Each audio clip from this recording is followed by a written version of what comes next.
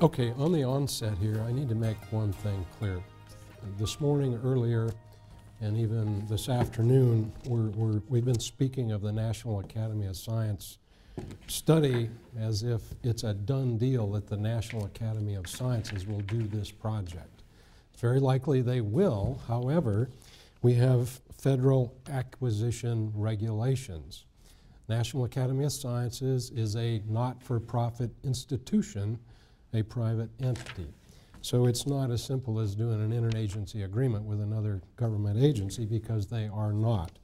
We published a synopsis for the job that we want done, and I'll get to the points and the questions that we want whoever does this study to answer in a moment.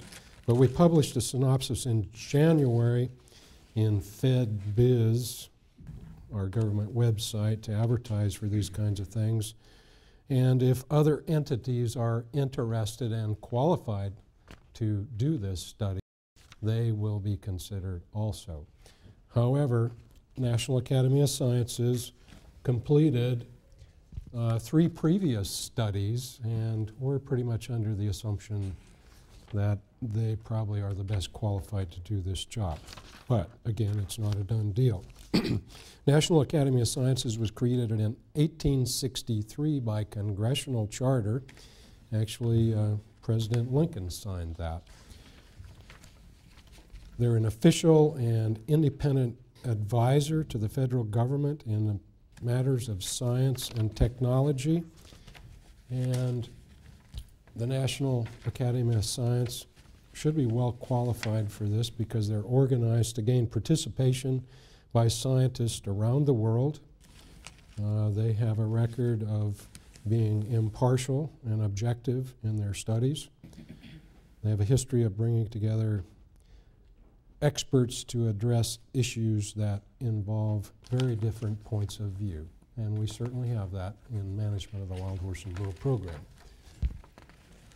So, what is it that we are asking whoever does this study to do? We want an independent technical analysis. We want them to review the 3 previous reports conducted by the National Academy of Sciences, one in 1980, one in 1982, and one in 1991. We want them to review, as Dr. Kane said earlier, the relevant research conducted since the last report. And we also will ask them, and we have in the synopsis, to identify any new research that they feel is important that would benefit the management of the Wild Horse and Burro program. So, what are the key questions that need to be answered? Key questions will answer some of the controversy and the very different points of view about this program's management. Population estimation. Given available, here's what's in the synopsis, and I'm going to go through this because I think the audience is interested, and I think I can stay within the timeline. Given available information and methods, how accurately can wild horse and burro populations in the West be estimated? What are the best methods to estimate wild horse and burro herd numbers, and what is the margin of error in those methods? Are there better techniques than BLM currently uses to estimate population numbers?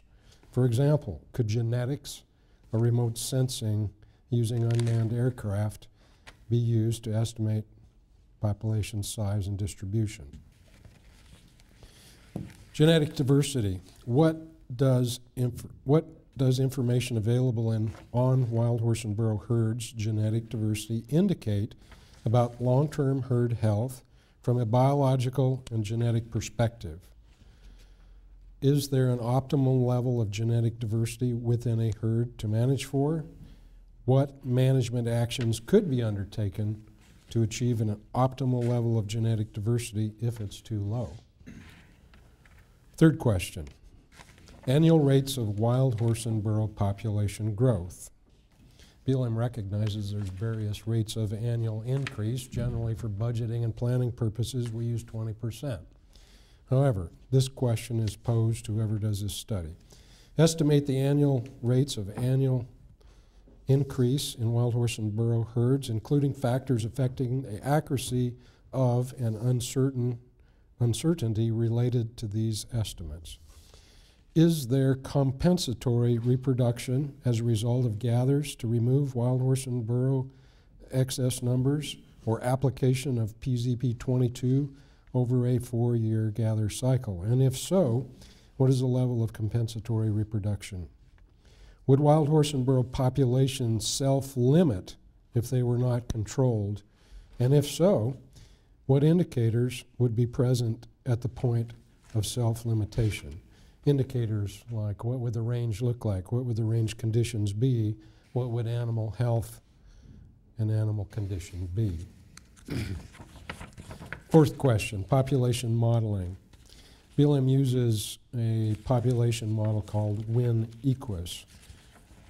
A question posed to the study would be evaluate the strengths and limitations of the Win-Equus population model for predicting impacts on wild horse populations given various stochastic factors and management alternatives. Fifth question regarding predator management. Evaluate information relative to the abundance of predators and their impact on wild horse and burro populations. Is there evidence that predators alone could effectively control wild horse burro population size in the West? Sixth question, population control. What scientific factors should be considered when making population control decisions relative to the effectiveness of the control approach, herd health, genetic diversity, social behavior, and animal well-being? Population control decisions being roundups, fertility control, sterilization of either males or females, sex ratio adjustments, or other population control measures. Immunocontraception of wild horse mares. Evaluate the information related to the effectiveness of immunocontraception in preventing pregnancies and reducing herd populations.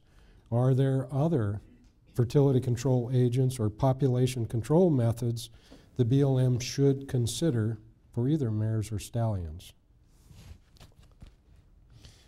Appropriate management level establishment or adjustment.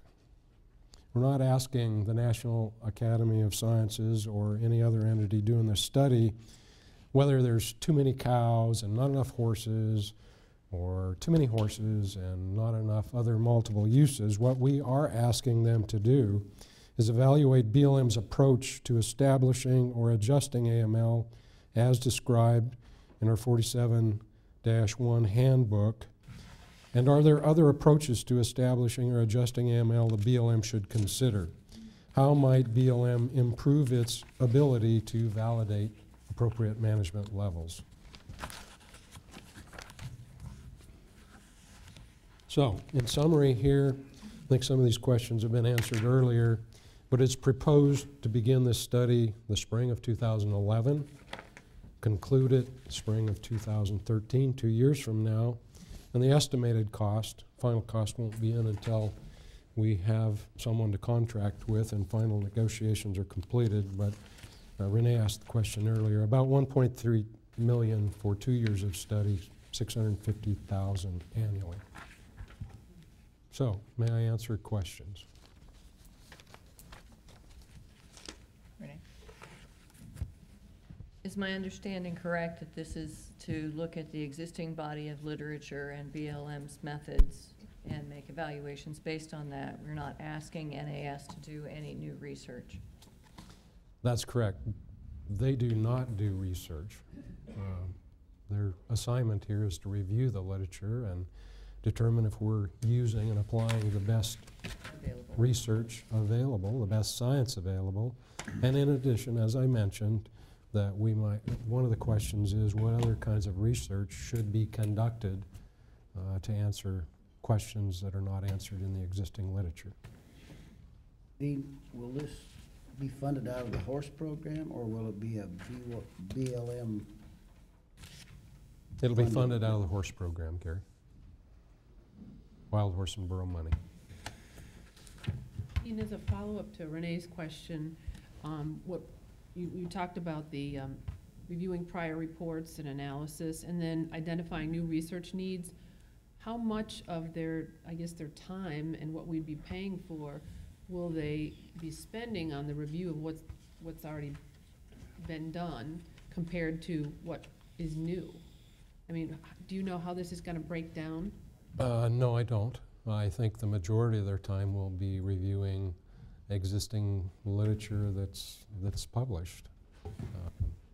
And then based on their read and evaluation of all that and the questions we've asked them, they probably will point out, well, you want to know about this, but it's not in the literature, so here's some research you might consider doing to answer this important question or add to the body of knowledge already published. But that's up to the team that's looking at it. Yeah, it's up to NAS, it's not to BLM.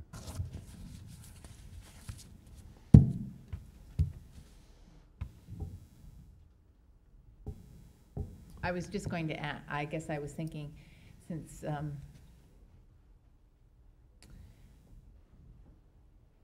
there have been 3 previous NAS NRC reports. And while none of us here are going to be able to dictate, as Vern points out, what exactly they're going to be looking at, but do you anticipate they'll be looking, I mean, if you pick up the 1980 one, a lot of we're going to be talking about the same things. And it seems to me that perhaps, and I don't mean to anticipate what they might say, but I would imagine some of it is going to be, this was brought up in 1980, and the last couple of reports, and why or how were these not followed up on? I mean, do you anticipate that that'll be a portion of the final report? Because this isn't something new. And yes, science does change a little bit. But some of the, I mean, if you read well, I know you read them. There's not a lot of different, the items that you put on the screen for the bullets, they're basically pretty much the same. To a large degree they are. And to a large degree, the old reports talked about all the public controversy, and it might not exactly ever be resolvable. How is there anything that BLM can do to? I'm anticipating way down the line that this report comes out, and we're sitting, I don't know, 10 years from now, wanting another NAS study. Well, we've already been through that. I'm not discrediting that we need one. I'm just trying to understand how it may be received differently. Well, I'm not sure about what the public will think about how they'll receive it.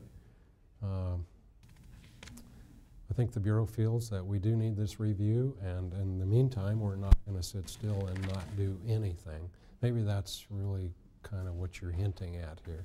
Are we just going to sit here and wait for this study? No, I know. I'm aware that, life goes on, and the BLM will be, pursuing certain elements of the program. I guess my concern is we've been here. I wasn't here in 1980, but we had the reports, and I'm just trying to see how things are going to be different. Well, I'm not sure about that, but the public has called for this study. Congress has hinted, not hinted, they have indicated that they think we should do this study. So how are things going to be different? I think there will be some new findings. We're calling on experts from throughout the world, and maybe there's innovations in Australia or other places that could be helpful. And maybe that's more. How are things going to be different? I don't think I can answer that question. Right, I understand, but maybe that's more of a question for tomorrow in terms of the strategy.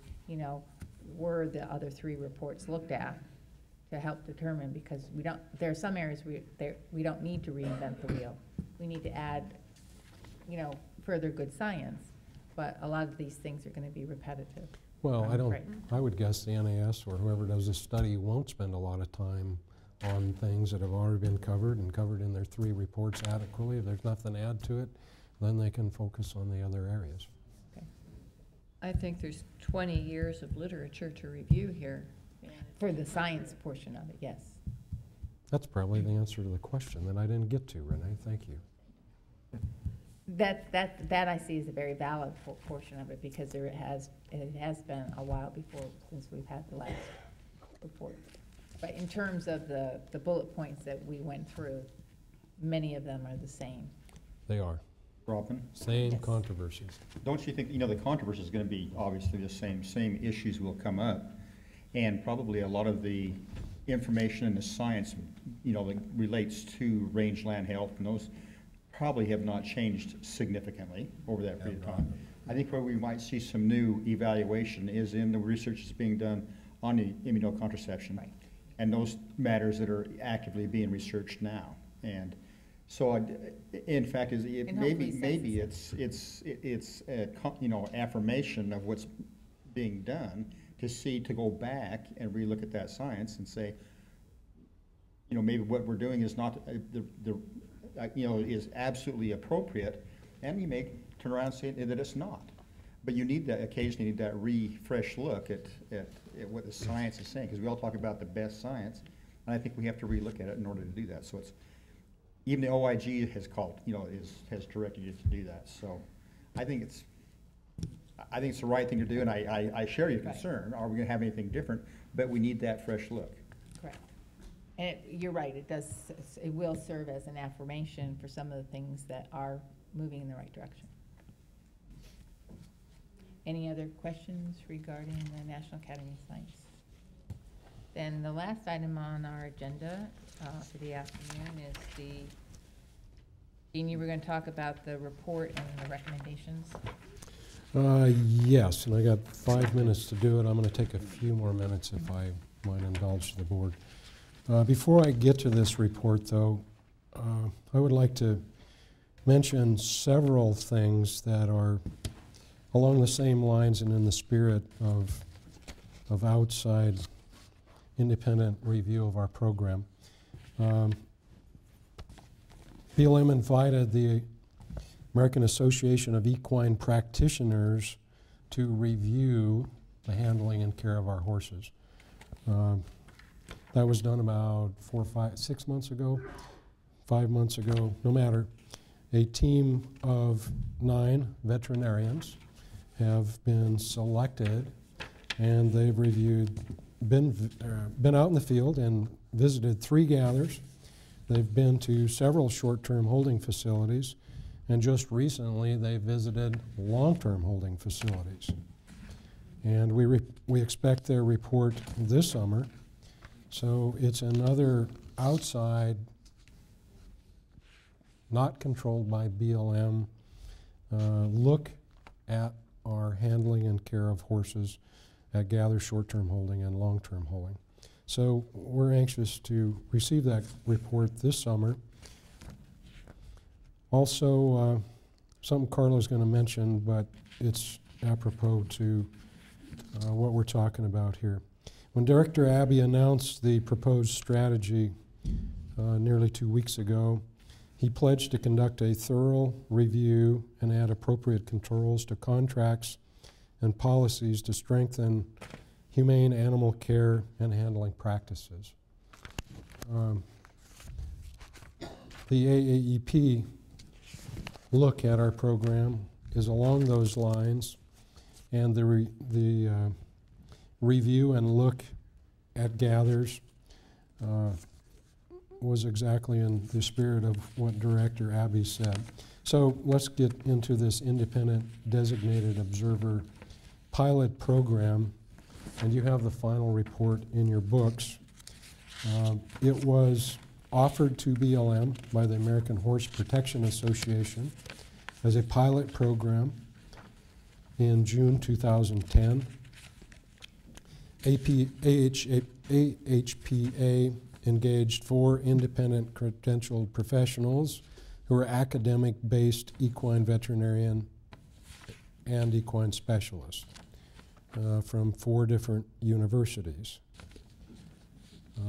Teams of 2 went out to the field and visited 3 gathers for a period of 3 to 4 days.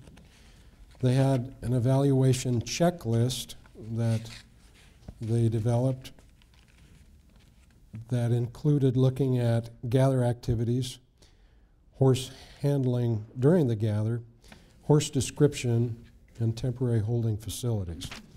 I'm just going to kind of go right through the report and highlight some of the observations, and then there are 18 recommendations. Some of those BLM has begun to act on. We have not developed a final response to the independent observer report and the 18 recommendations, but we'll consider those along with those from AAEP, getting late in the afternoon, and any other kind of reviews that we might initiate of our I was program. just gonna suggest, in the interest of time, that you might wanna concentrate on the recommendations. I think most of the folks on the board have read the report, Well, and Pat, it's been posted on the website. I think it's the response to the recommendations and the response, and a response if you at that point yet.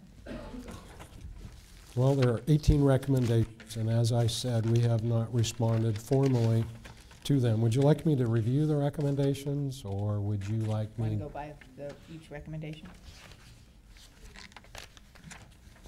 Would you like me just to mention a few things that we've done that are mentioned in the recommendations?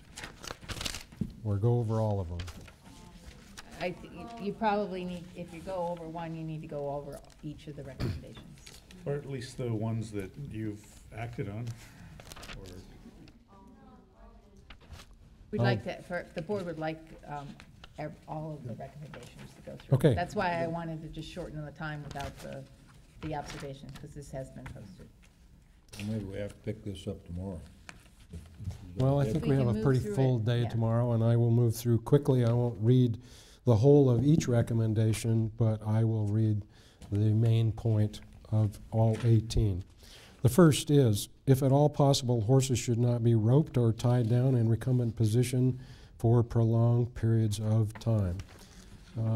We do have contract stipulations that apply to roping, but that will certainly be one of the things that we will be reviewing and that the AAEP might comment on, and we have a few months to do that before the gather season starts, and we may have a lot of months to do that if we don't have additional funding. If I could just ask folks in the audience to hold your chat until 10 minutes or 5 minutes from now, so we could get this done.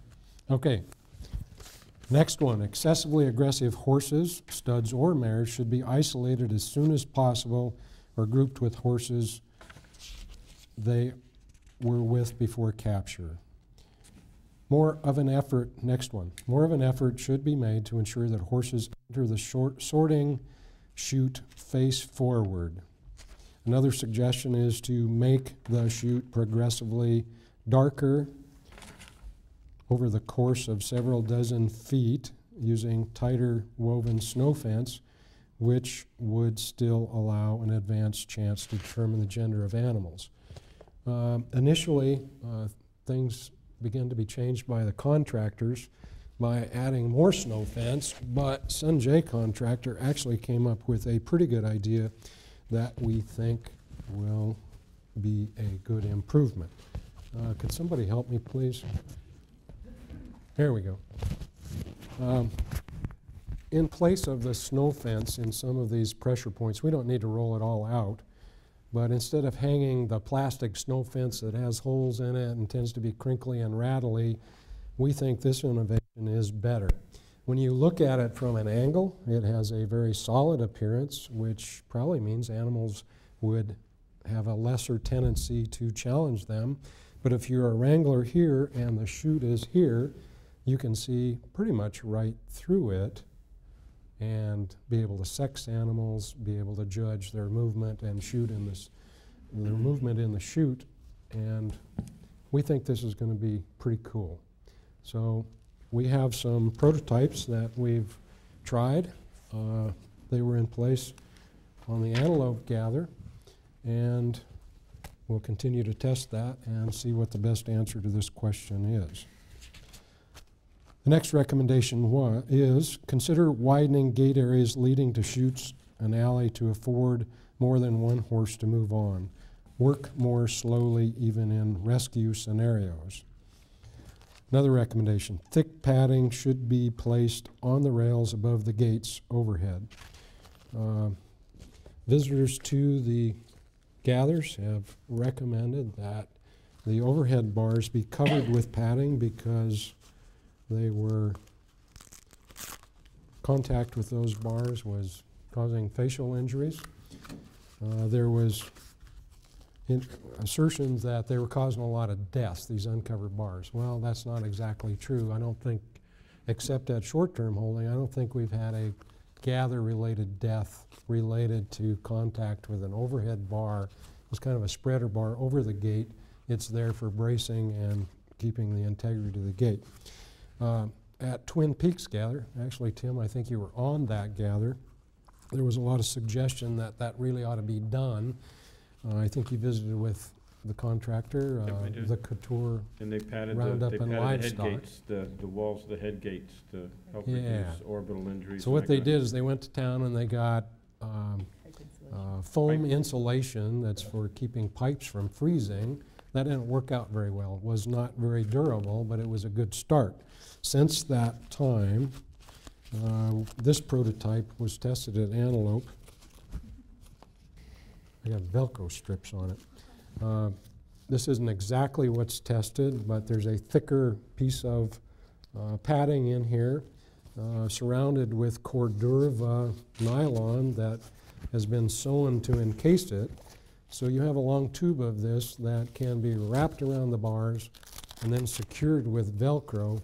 Works a lot better than the electrical tape that they were using on the foam Yeah, well, they were insulation. trying to sort something out just to, they were really being, I found them to be very responsive to the suggestion of doing something there, so this is really nice to see that.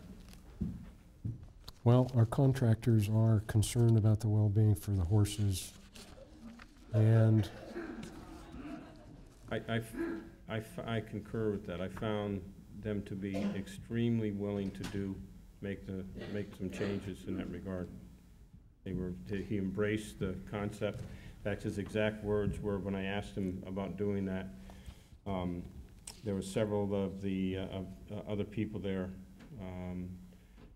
some advocates there that had asked specifically to make that change, and I volunteered to approach Mr. Couture with it, and his exact words were that, let those ladies know I won't run another horse through this chute until I pad the gates.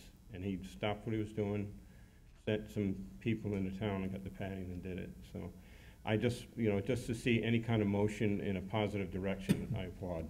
I don't care who's doing it, but it was nice to see.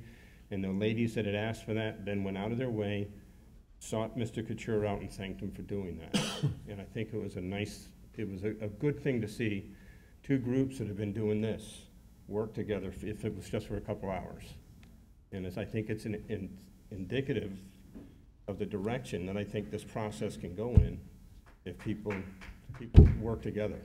And I think I applaud the advocates that took a reasonable approach to the request. I applaud the BLM for allowing me to do that. I applaud the Coutures for embracing it and doing it. And I think that needs to be recognized.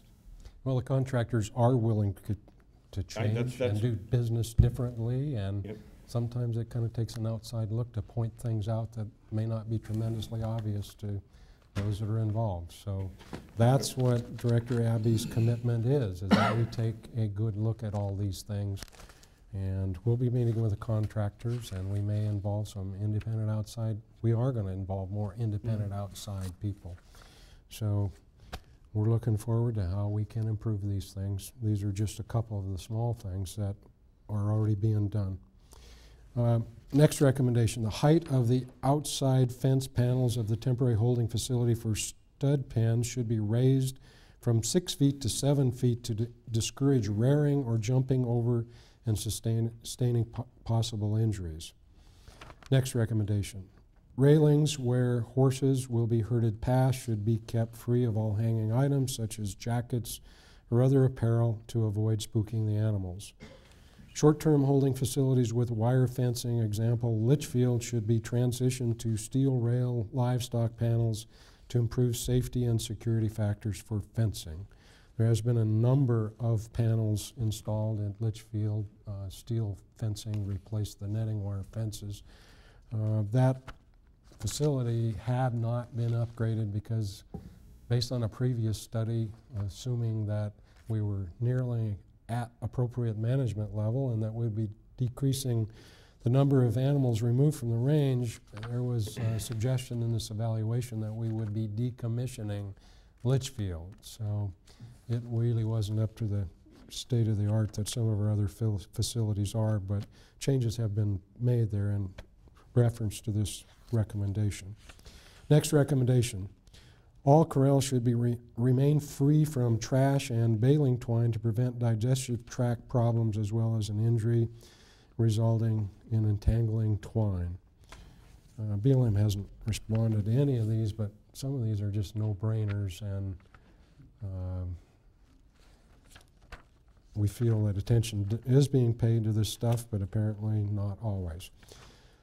Next recommendation, horses held in any enclosure over 4 hours after a gather at a trap site should be provided with access to hay and water in at least 100-gallon containers unless the horses are seriously dehydrated and compromised, and in the opinion of the veterinarian, should have restricted access to reduce the risk of water intoxication. We do have pretty good provisions for providing water to the horses. The foal pens, the pens for foals at the trap site do get water. There's at least 2 drinking tanks already in the pens at temporary sorting and holding. So I'm not sure if the suggestion here is for bigger containers or if their observation was they're not being watered after 4 hours. But again, I guess I'm not here to respond to these things at this moment. The next recommendation, lidocaine spray or other topical anesthetic should be utilized by attending veterinarians in order to facilitate suturing of wounds in horses in the squeeze chute. I don't think I've heard of that kind of agent, but that's something that we've asked veterinarians to look into. Boyd could probably comment on that.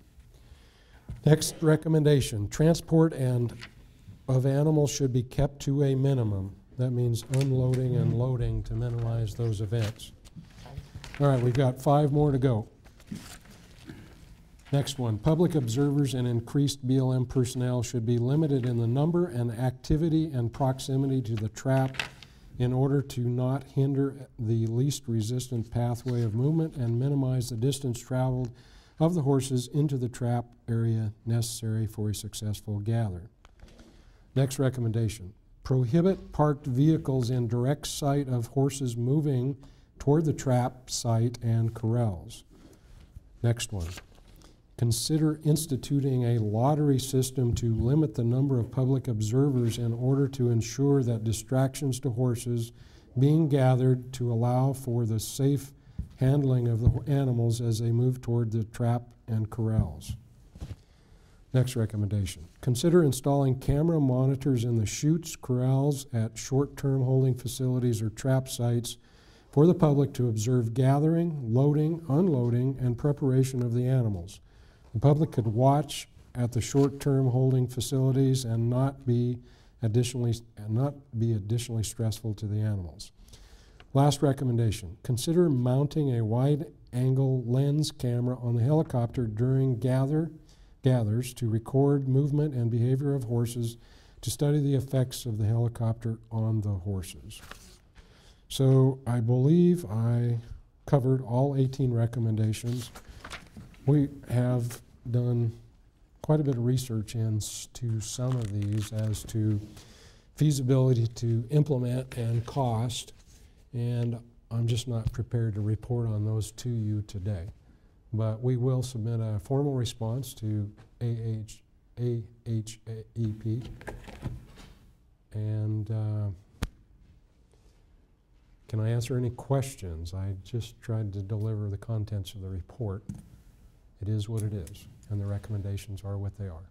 The only question I had was, outside of the HPA and AEP, my understanding is BLM is open to other organizations submitting similar like pilot programs with regard to the care of the horses? Well, in the spirit of Director Abby's announcement of a couple of weeks ago, I don't think there's much off the table. We are particularly interested in partnerships, which you just alluded to. And as I indicated earlier, we are going to conduct a review of our program and contract stipulations and policies in regards to animal handling and health. The animal welfare component of the strategy that Carla will talk about tomorrow is something we are moving out on, and that is very, very important to the program. Dean, if it's a pilot program, what's going to happen? I mean, is there a plan for a BLM to continue with the independent designated observer? I mean, I know they made recommendations and you're considering which of those to implement, but in terms of continuing the concept of having observers, what are you going to do? Well, the concept of observers that are independent of BLM might help create greater trust than we would have with some interest. Partnerships are a good way to do that, and will we continue this particular one? It was a pilot. We've got some results. We've got AEP's study coming in, and yeah, I think independent evaluation of our performance and how we handle and care for the animals is something we're interested in the future. We want to do a good job, and we're open to having people evaluate our performance. Do you think, Professional, credited individuals. do you think, Dean, that there needs to be some criteria set, though, to what determines whether they are a trained observer?